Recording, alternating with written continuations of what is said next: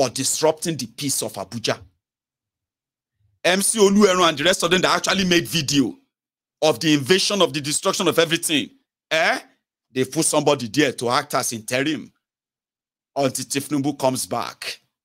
And in the video, there is a particular video. I can't share that because he has this copyright audio in the background. There's a video of MC Oluero and then Wasiu K1. And MC Oluero touted, talking about all of those who are his boys, the ones in Lagos, the ones in other places, and the ones that are now in Abuja. And he said, this is the acting chairman, so and so, which I am going to be, inshallah, very soon. So you may probably hear the news soon and say, MC Oluero has been appointed. The national. So I'm just kind of letting you how degenerated a rigged gang of the Federation truly represent and mean. But let's go back to Akuri, Nigalai, that will then take us to America.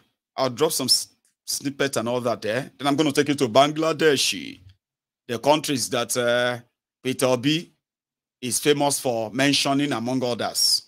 So they were doing Commonwealth micro investment, something.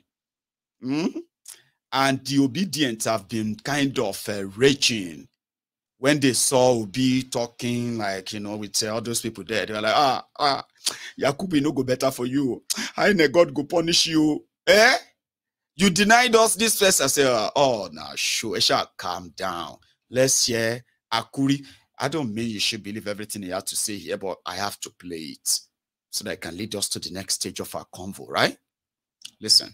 The engagements he's going to be having at the General Assembly, aside from the active participation that the Nigerian delegation will be engaging in at the Assembly, there are a series of very important side activities that will have wide-ranging ramifications on the Nigerian economy. As you are well aware, following Mr. President's very successful trip to New Delhi for the G20 and the staggering amount of investment he has been able to attract to Nigeria in a very short period of time, he is going to continue advancing very aggressively on his economic development diplomatic drive to aggressively attract foreign direct investment into the country. So with that, I would like to inform you that His Excellency Mr. President will be having the following meetings with major chief executives and leaders of multinational firms cutting across multiple sectors of the economy. The President will be meeting with the President of the Microsoft company worldwide, Brad Smith, with respect to how we can deepen digital transformation in the country and to how we can expand the digital economic footprint in the country to ensure that our micro and small enterprises will have access to the internet and have access to other smart technologies that will facilitate their ability to transact business quickly and efficiently. Mr. President will also be meeting with Sir Nick Clegg, who is the President of Global Affairs for Meta Technologies. That is expected to be a wide-ranging conversation with respect to how we can leverage on new innovations such as artificial intelligence and certain other applications to impact the way we do business in Nigeria. His Excellency, Mr. President, will also be meeting with the global CEO of General Electric. Of course, the General Electric is a very well-known international organization that cuts across multiple sectors. They have very deep involvement in the energy sector, electric power generation, aviation, engine production, for multiple modes of transportation, amongst many other inputs. So we expect that to be a very important interaction. Furthermore, His Excellency, Mr. President, will be meeting with the global CEO of ExxonMobil Oil and Gas Company. We see this as a major opportunity to once again lay out in detail what Nigeria has on offer with respect to the implementation of the Petroleum Industry Act and the fiscal and tax incentives that are being put forward by President Bola Ahmed Tinubu to further advance investment in the oil and gas sector, not just in terms of oil, but more in terms of gas, but even in the oil sector, looking very closely at what we can do in the deep offshore and some of the associated opportunities in that sphere. Again, these are just one-on-one meetings with these delegations. These are just a few of them.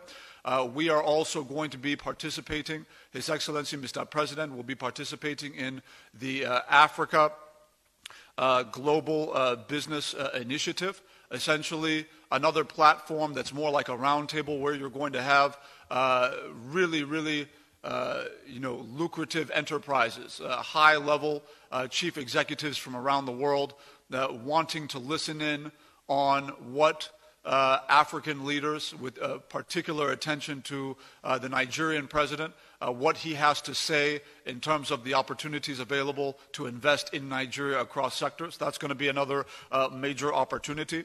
The president will also be presiding over an event that is the Nigeria Small and Medium Scale Business Summit. And this is really a very strategic one. The president is determined to ensure that we don't just look at large industry, that we key in on opportunities that are being presented by small and medium-scale enterprises, Nigerian-owned small and medium-scale enterprises, and putting our own MSMEs in a position to make an impact in foreign markets. Yes, the president is focused in on attracting foreign direct investment, attracting jobs, attracting new tax revenues into the shores of our country. But he's also focused in on making sure that homegrown Nigerian companies have fair and equal access to foreign and international markets. This is a major aspect of the kind of wealth creation that Mr. President envisions in his renewed hope agenda. So we are going to do everything we can to support Nigerian small, micro, and medium-scale enterprises as they look to expand their operations beyond the shores of Nigeria. And that is what that summit is intending to do. In addition to that, the president will be speaking at the UN high-level reform of the global financial architecture. This is a sequel to the engagement Mr. President had in Paris. It will essentially allow our president to lay out his vision. We will work with you to build a Nigeria that is not corrupt. I bring you a message of hope.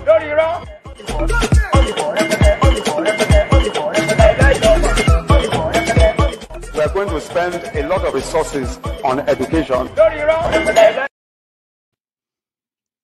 Lórí irọ́. Over 70% of what that Were said are just the figment of his imagination. Making people sit down and be like, oh my God, General Electric. General Electric is going to come to Nigeria. Do you know the worth of General Electric? Over $200 billion. They love that in Nigeria. They love, Nigerians, they love to read. They love to read all those stats just for bragging's sake. Do you know the worth? Do you know the size of Microsoft? Over 1 trillion. Do you know the size of Apple? For the president of Apple to meet with Tinubu, do you understand what that means? Do you know how many jobs? Do you know that if Nigerians love that? In case if you come across them anywhere, okay, we are that useless. All right, we brag on empty bragging because the people we brag for. The people we are bragging about, they are criminals. Okay? They are actually doing all of this for what is in it for them, not for the country. Trust me. All right? So when you see Nigerians bragging, Eh? Do you know the size of General Electric? Do you know the size of a mobile what? Do you know what is gone on Google to read about them? Do you know what John Sack is? Do you know what Teresa Mobile is? I say, who is Teresa Mobile? My brother, you don't know anything. Do you know where Jack Frost is? About who be Jack Frost? You don't know anything. You see? By the time all these people enter where? I enter Nigeria. Show ni. To bari nkan to mu, o je lo jawo. I live here. I'm not saying people won't come. These are chances. These are people who are coming in to reckon in that corrupt system, not to benefit you. Show the Gbaja gate ni. Tani Jack Frost, Tani Teresa Mobile. Who them be? How does that translate to you? Absolute nada. Bokwari, the lifeless may God, breathing mannequin, also met with all of these people. Kilo difunyi, poverty capital of the world. What did that turn to? Poverty capital of the world. Ori egbagon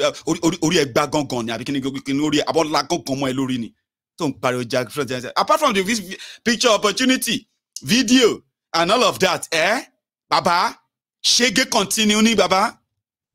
Shege you continue. Take the pictures, put them as your profile picture. Be happy. If that is something anyway, I don't know. Where Akuri Nigalailai, after dishing out, he spoke a lot. I just had to cut it off. Share you get. We'll go to the next one. To do you and say. What did you and say?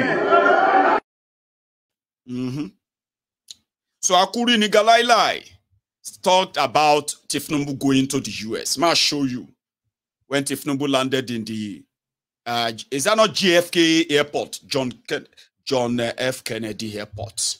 I'm not sure, but this must be New York. Take a look. No, we're coming back to that. Not yet. Here.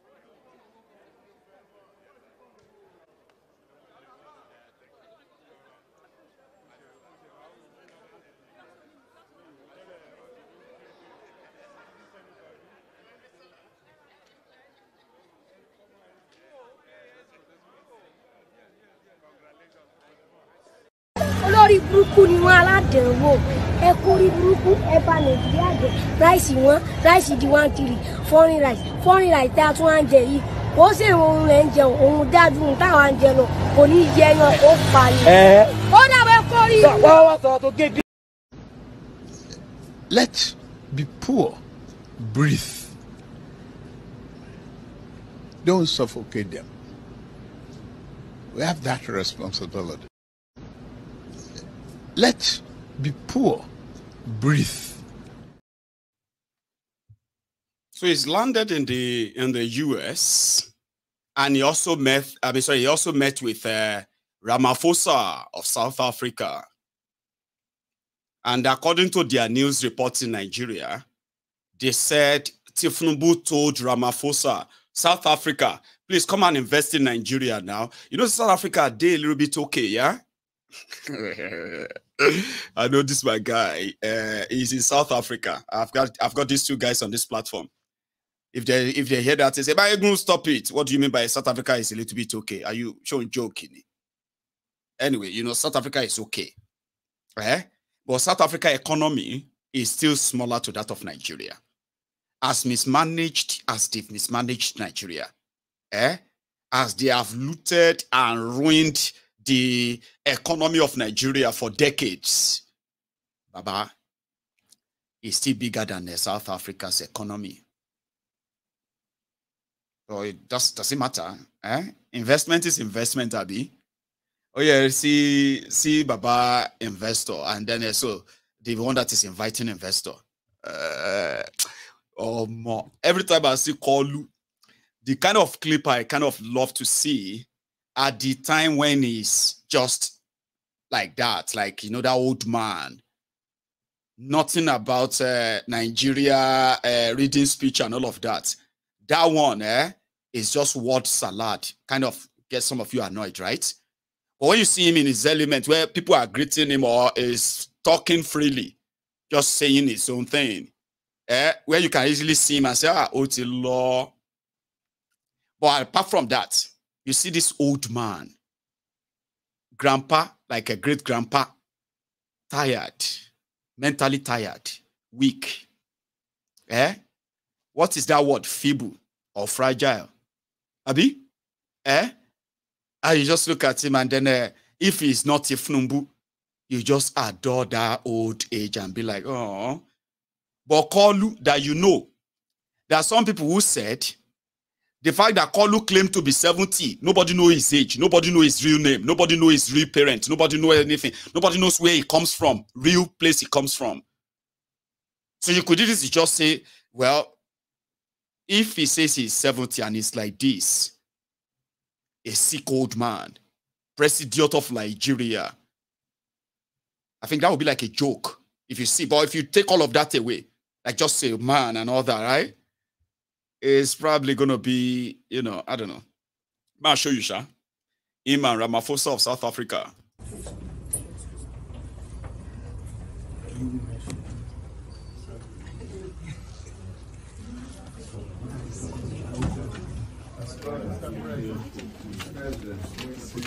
Good to see you. How are you? I'm very well. How are you? I'm fine, thank you. Good to see you indeed. Thank you. Wonderful.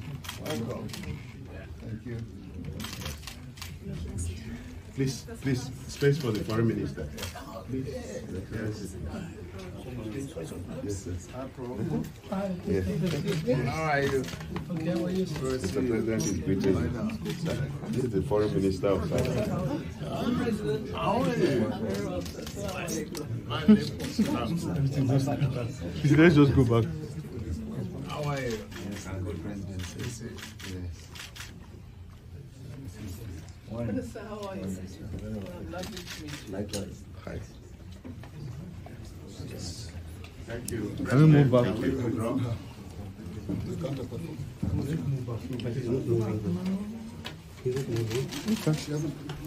did you arrive? Yesterday. Okay, same day. Same with you, your friend? Yes. That's very good. First. We missed seeing meeting, although we saw each other in India.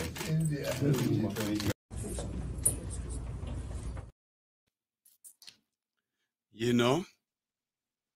So it's no longer Kolu that is contesting election, okay? Now he's the president. And with the template of Bokwari, that's the only thing I think they've managed to get right by bringing his medical team with him everywhere he goes and keeping them completely out of sight. Or if it's actually in the US or in this part of the world, the media would have dug them out and all that. But, well, that was him. with Ramaphosa. It was just like that. Like, how are you? And we are talking. We're thinking of meeting with you and to see what you know, the Africa. It's all normal. It's called diplomatic stuff, but they did same in India, and it's just what they do, you know. But the only difference is that the likes of Ramaphosa will go back to South Africa. They will be able to track their development or the result of every trip they go. In that of Nigeria, it's just one of those. But if these people return the visit and go back to Nigeria and they meet them one-on-one, 80% of them will be like, no, we can't operate here. This is, sure you get, it is Nigeria, you know? And he will get his own photo op, he will get all of that, and, you know, I'm still waiting for his speech at the United Nations, okay? Where that one is prepared, and he's going to talk about, you know, ironically, I mean, kind of surprisingly, right? Tinubu is expected to talk about drug trafficking and money laundering in his speech at the United Nations General Assembly meeting this afternoon. He's going to talk about money laundering, illicit money, and he's also going to talk about illicit drug trafficking. But others are saying, no, he's practically going to talk more about the coup in Africa, coup counter coup, and whatever that drama is going to be. You see, I'm going to bring you that the moment I have a copy. As usual. But we'll go to that Bangladeshi that Peter Obi always loves to mention. Any small thing. Bangladesh, you can what's that called again? Japan in 19 this or that. You know, he's so good with that numbers, right?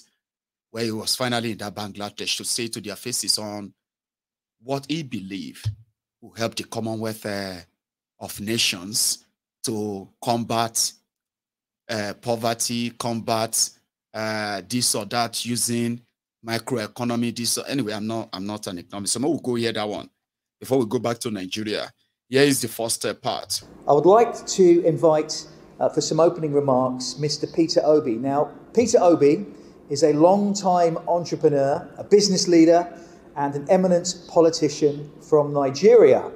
Mr. Obi's sense of enterprise fostered his involvement in local and national Nigerian politics, including his role as governor of Anambra. So please help me in welcoming him to the stage. Peter Obi.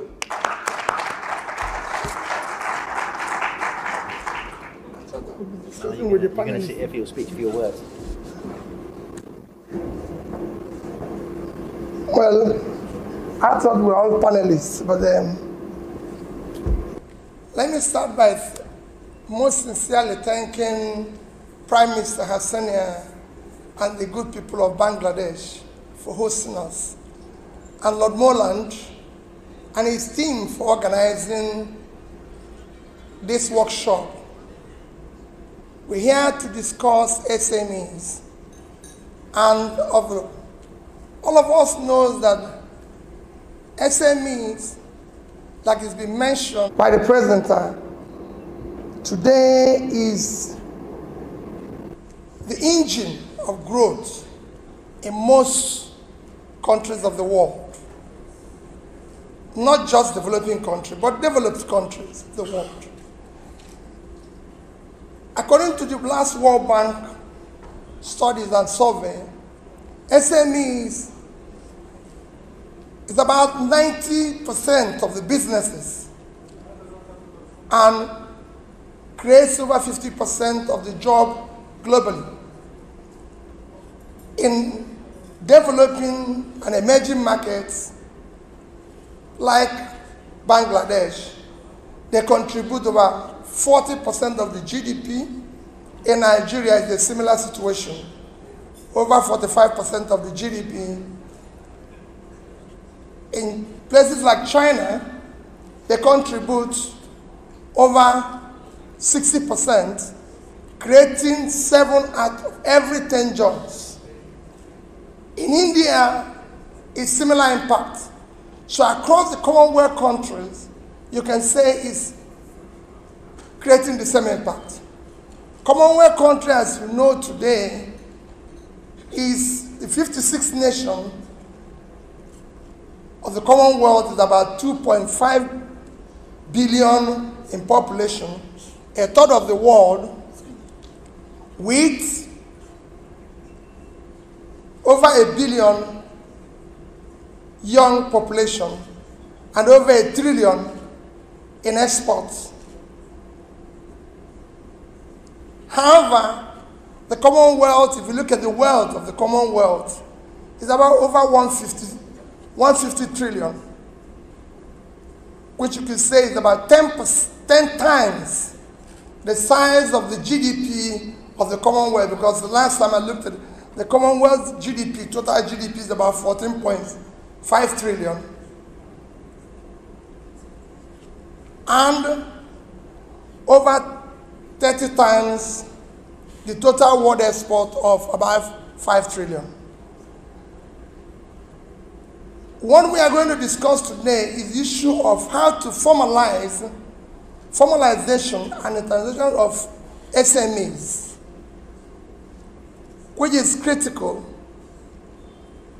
for the Commonwealth as a family. By supporting, internationalizing, and formalizing the SMEs, would have created wealth across the entire world, because Commonwealth countries exist in almost 5 continents of the world. So by formalizing and internationalizing SMEs, you actually come across the entire world by ensuring the growth of this engine of development. But there's a problem within the SMEs, which I'm sure the panelists will be giving attention to. While this critical engine of growth is what is desired in today's world to be able to develop, especially, I keep saying, within the Commonwealth family, because if you look at the scope of what they are going to add is huge. If you look at the global economy, while I said they are a third of the population of the world, but if you look at the world GDP, it's about 100 trillion, and you look at the GDP of the Commonwealth, it's 14.5 trillion, which means they're just about 15% of it. If you look at the per capita, the global per capita. One of our main resources is oil. We're the largest oil refinery in the world. So we buy oil from Nigeria and we refine them and we sell it back to Nigeria. Yeah. So you know that's basically what we do. So we are one of the largest oil refineries in the world. Right? Because we have no natural resources whatsoever. You know, if somebody tells us, you know, we even buy our water. We buy water from Malaysia. We buy crude water from Malaysia. We desalinate them, we purify it, and we sell it back to Malaysia. Don't judge us. We need to make some money somehow. So you know, all our cars have a lifespan of 10 years. After that, we either scrap it or we resell it. We sell it to places like Indonesia, Ghana, we sell it to Nigeria, and all this. So these are the people that will come and buy our 10-year car. What they do is they modify it. You drive on the left hand, right? Right, so but ours is on the right hand. So they purchase this 10-year car, right? With a lifespan of 10 years. They buy this car and they modify it and they sell it super expensive in your country. So that's how they make their money.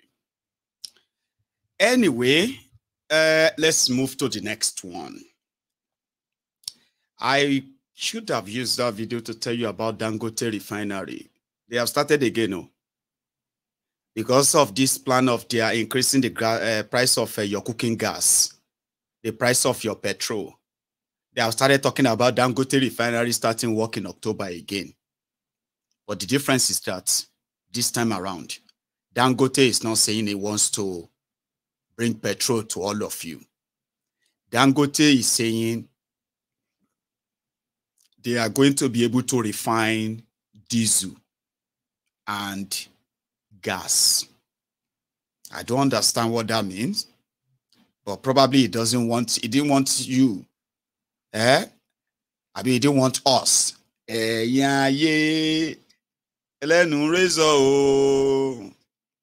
what they would say. They would say, they didn't want us. To come back again and say, we not tell you. They add extra explanation to it.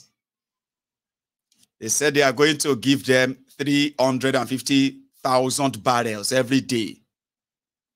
So Dangote, it is either there is no refinery starting any work next month, talk less of refining any diesel or gas anywhere.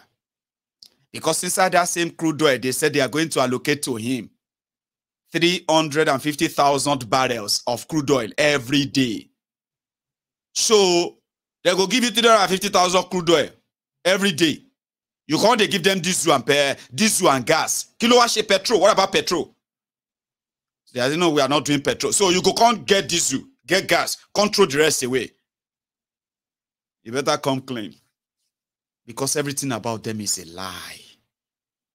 What they are saying now is that Nigeria has approved 350,000 barrels of crude oil to Dangote refinery and is going to start production next month. That's on the side. Before they made that announcement, they've already started dropping the hints.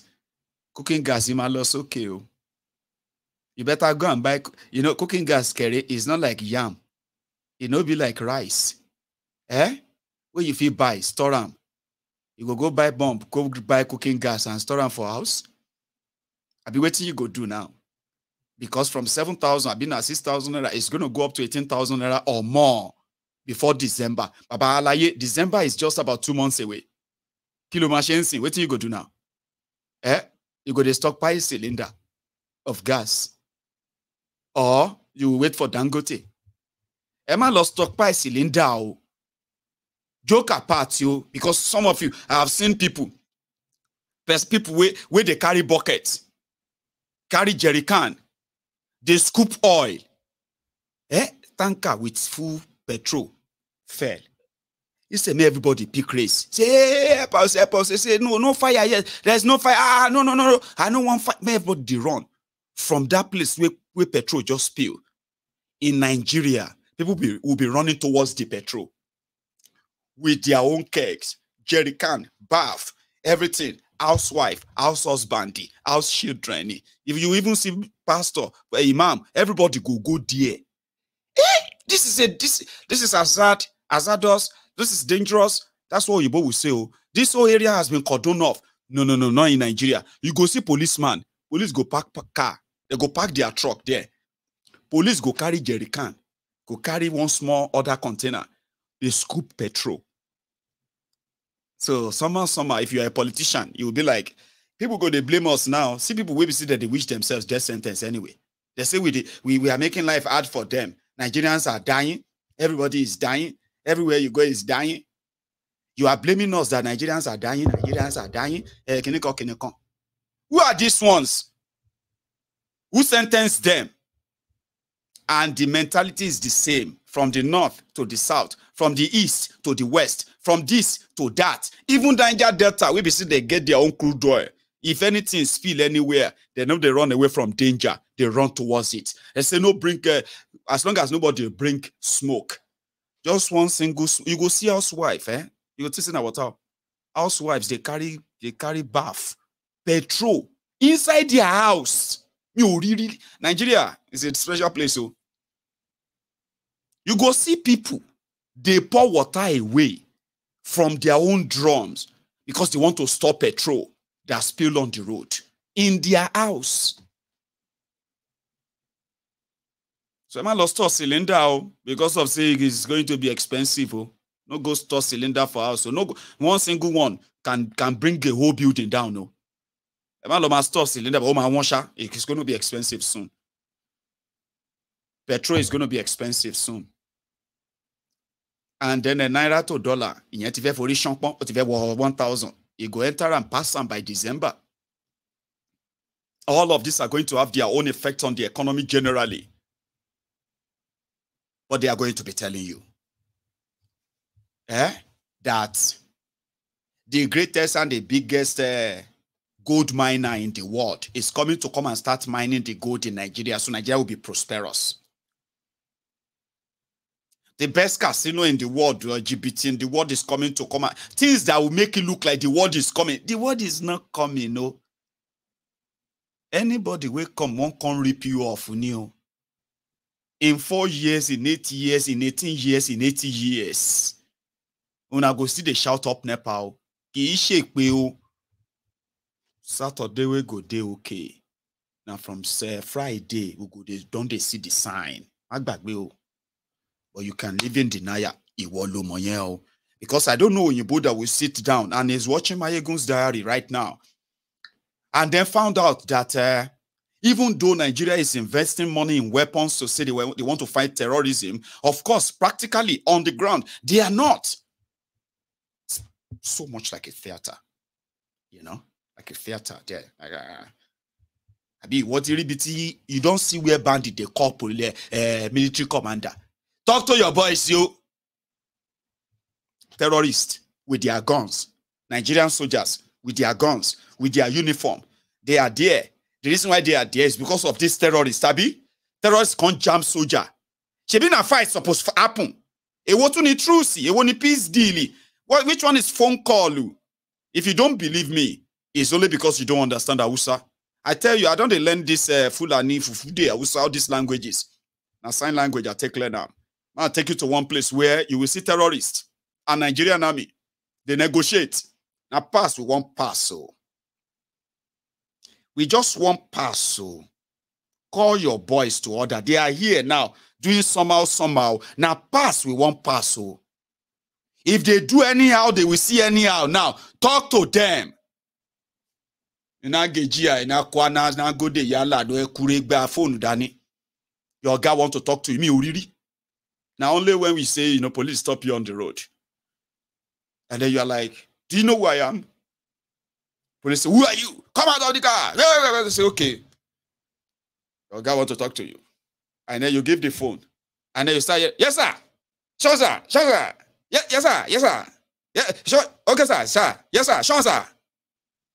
Sorry, your guy. We don't know say now you. Oh, yeah, take your phone. They go.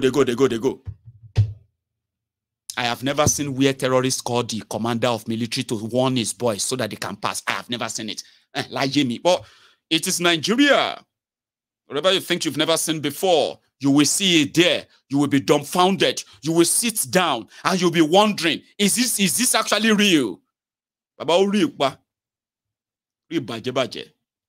I'll show you.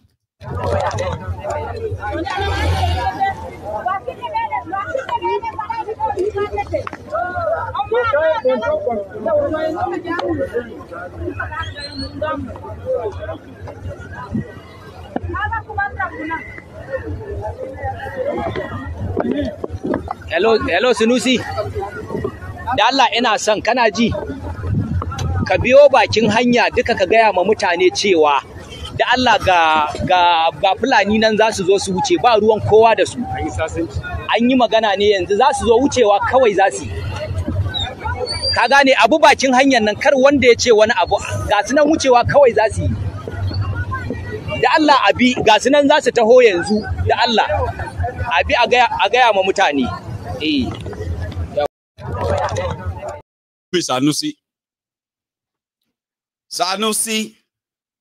Sanusi. Now pass, we won't pass. So we be Fulani. We be Fulani terrorists. We just want to pass. So talk to your guys. And Sanusi told his boys, now go the Yesu, can you cook in a kosher, some. Yeah, make them mute go. Make them they go. Really? On my levels there. If you carry gun for southern Nigeria, If they catch you, finally, they know, I mean, who you won't call? Talk less of all of us. No, all of us can't carry gun. More. But you know what what they told me about gun? You don't argue with somebody. We don't argue with a man carrying AK-47. You will be a fool to argue. So, person they hold gun, you they hold gun, revolutionary, you they hold gun like this. All of them can't be like 200. That is 200 guns. Or you can't enter like 400 guns. Nobody will send soldier to come and fight you. They go negotiate. Because you have your gun.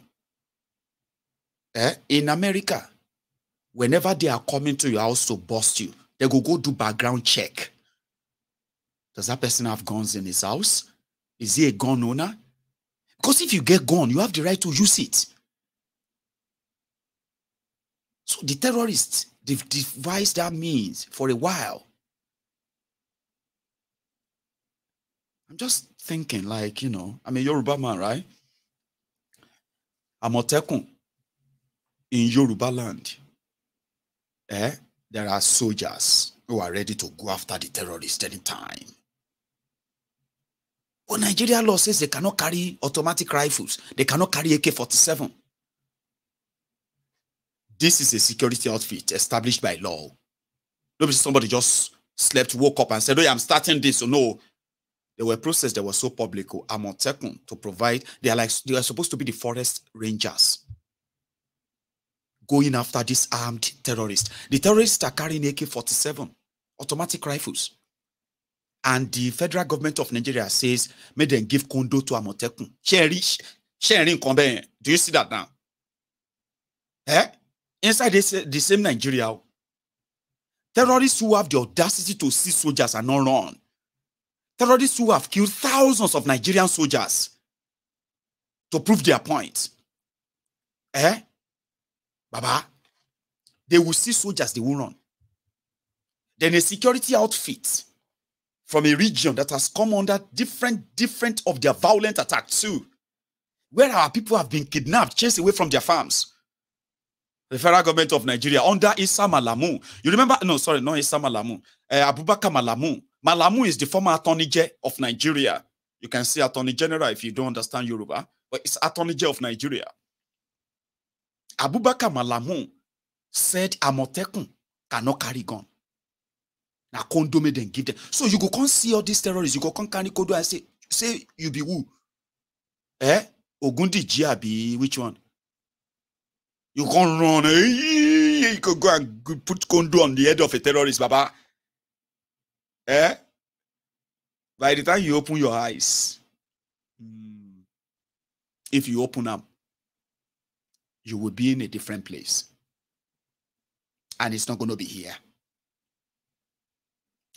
Yet, the danger exists, the solution exists, but there is a clog in the wheel of that idea, and that is what Nigeria represents. And you see that if they enter your village, if you don't want me to destroy everything, let them pass. Where are they going? They are on their way to another place to go and destroy and kill people. And once they are done, they go back into their base. And the military, we no one wahala, just let them go. You know, say you get family for house. Not to say the gun we will carry give you. This one go kill you. Nobody go, you know. That is Nigeria, in case if you don't know.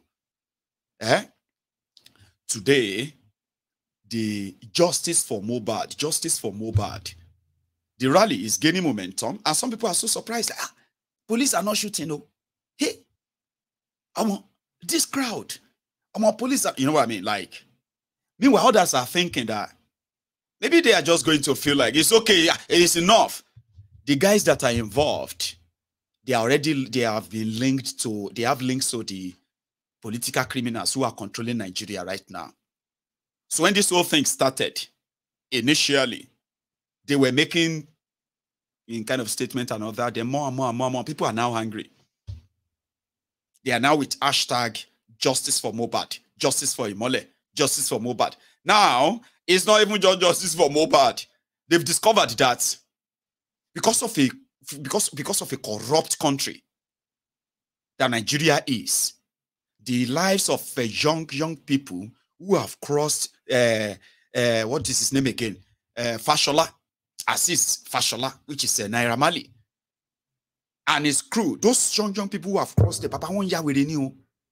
I don't know what thing that they give them. Inside Nigeria, you know, Naira Marley will talk like that. I'll show you.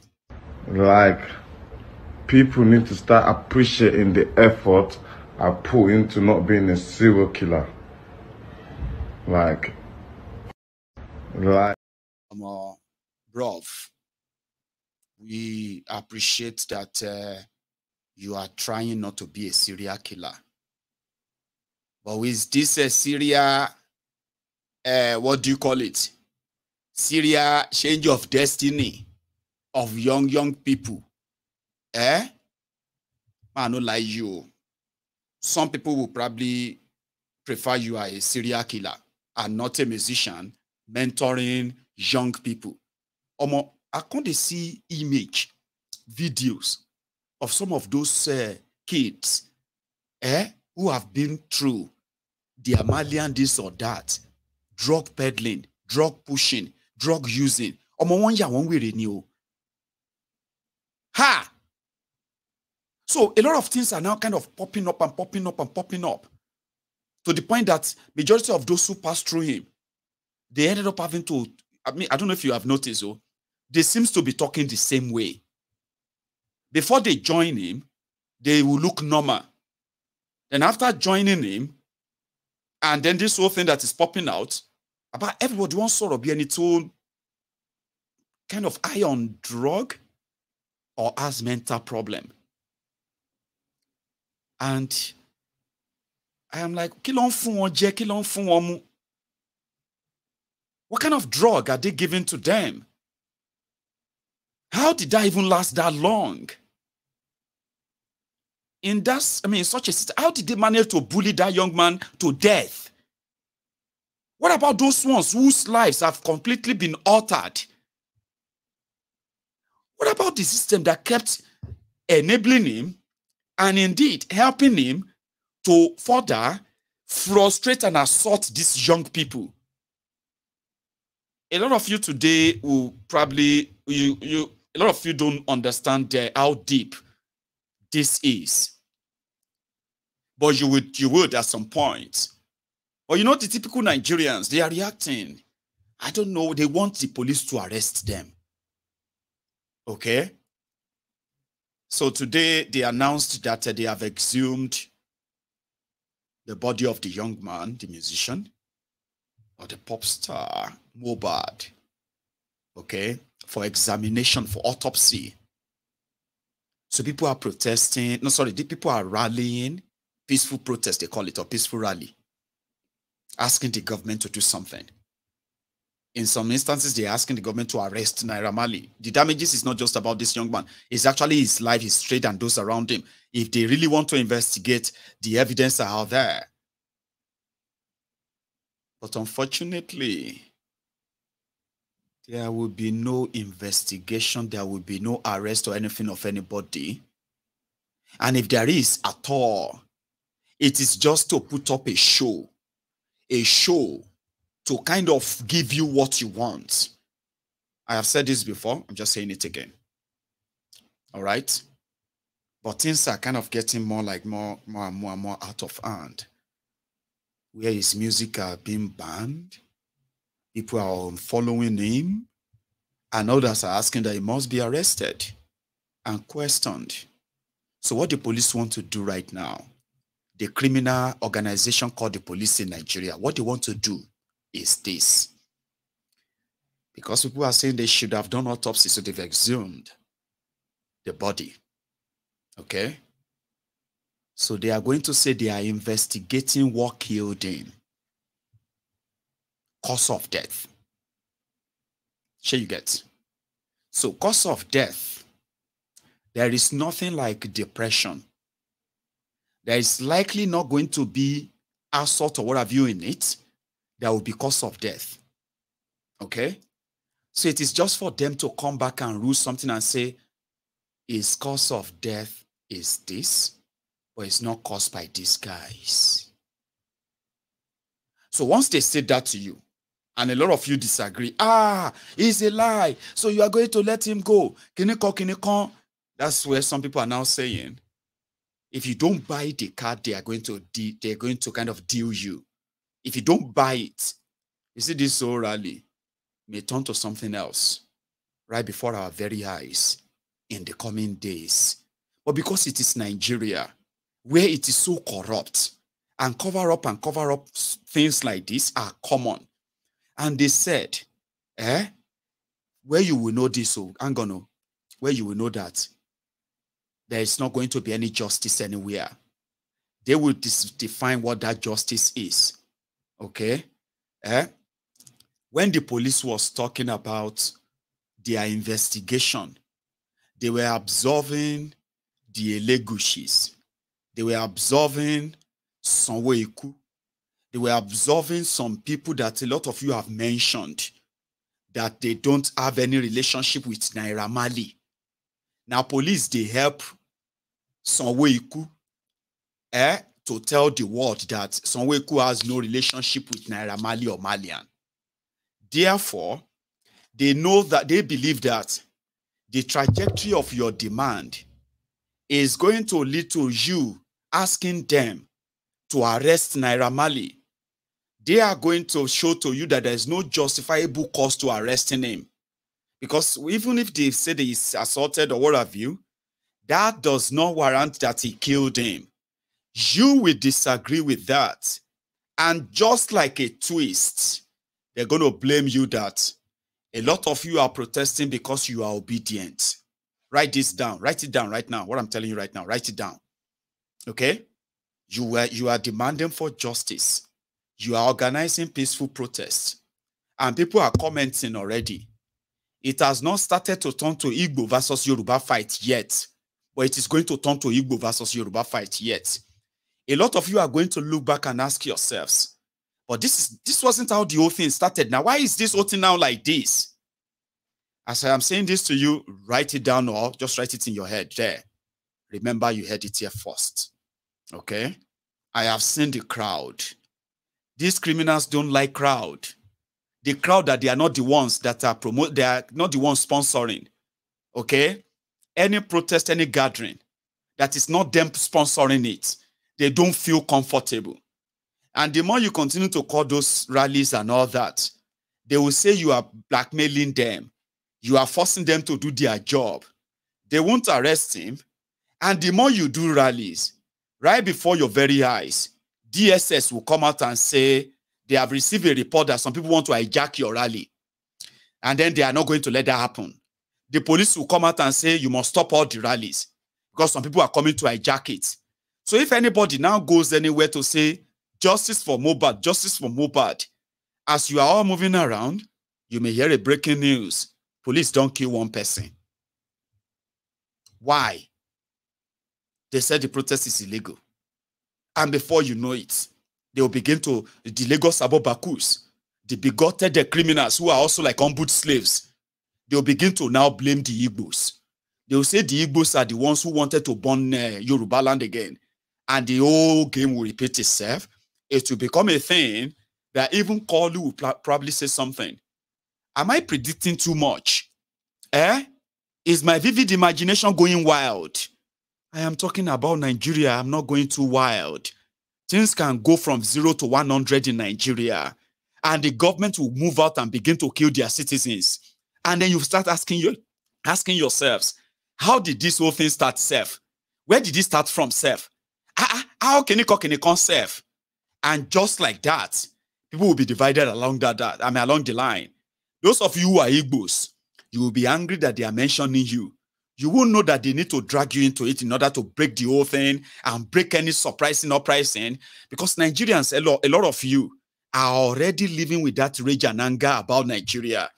Any small chance, una go join them. Those of you who don't even know Mohbad, una go join. Before you know it, it go jump from mobile to others. And these guys knows that they are always afraid of a rally, of a gathering that is not their own making. And they will react. And that reaction can actually lead to wherever else they are not planning to go. I don't know. I'm just saying. But yes, it is spreading, except for those who are living in denial. I'll show you some. In Akure, they did a night, they did a sort of a night rally, which also led to a kind of a candlelight, okay? But here, the deputy governor of Lagos State, I'm going to show you that. But before that, take a look at this.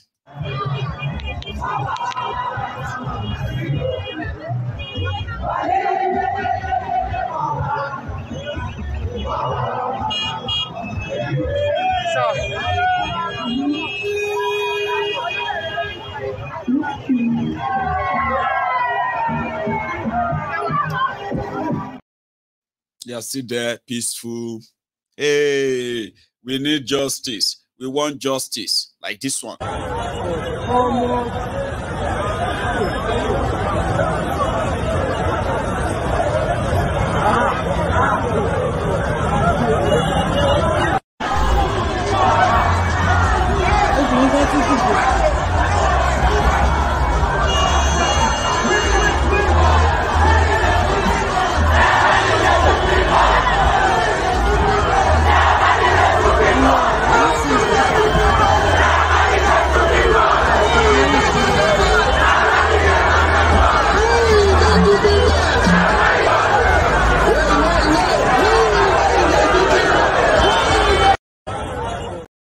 You get that? And like I said, they also had the candlelight.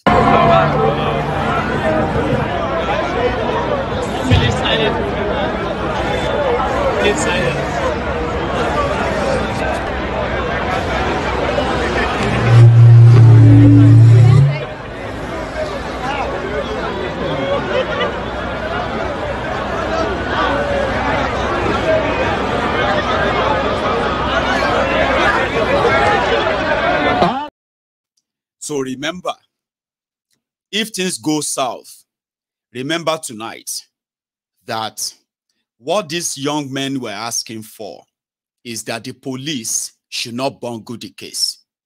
Okay? They should not destroy the case. They should do a real investigation. And in their investigation, they will unravel a lot. They want the perpetrators punished. And the police is going to begin to take it personal soon, because they will feel like you are pressuring them. You are telling them what to do. And as typical Nigerian criminals that they are, what they know how to do best in that situation is to escalate it. And they begin to point fingers.